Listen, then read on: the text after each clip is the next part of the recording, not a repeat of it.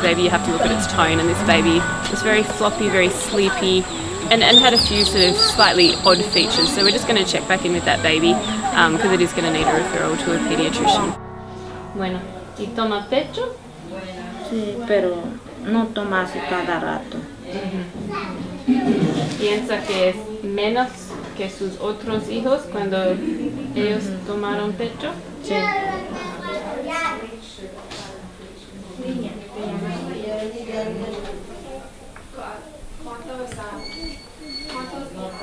Hay siempre mucho movimiento aquí cuando respira.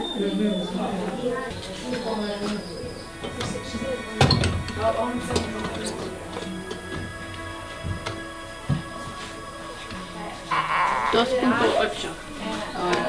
Es menos. Bueno, ahora ultrasonido. The reason we chose this machine is because it actually has a neonatal probe, and it's great because once we put the neonatal probe on, the machine knows that we're going to be scanning a baby, and then we can actually select what scan we want to do on the baby. So we can do a nerve scan, abdomen, vascular, or a general neonatal scan. So we're going to look at the liver and choose the abdomen right now. So these follow-up clinics are a great opportunity to do a bit of teaching with the students as well, because I guess we do have a bit more time and we can go a bit more into the pathology and what you should be looking for when you examine or when you're using the ultrasound machine. Right.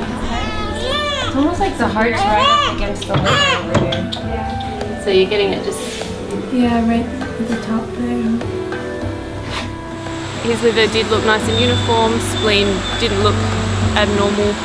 Both his kidneys were about 4 centimetres, which in this age group is about right. In many ways it reassured us that there wasn't anything wildly abnormal going on, but we still do need to follow up on his nutrition and the fact that he's still losing weight and hasn't even regained his birth weight yet, despite being 3 weeks old now.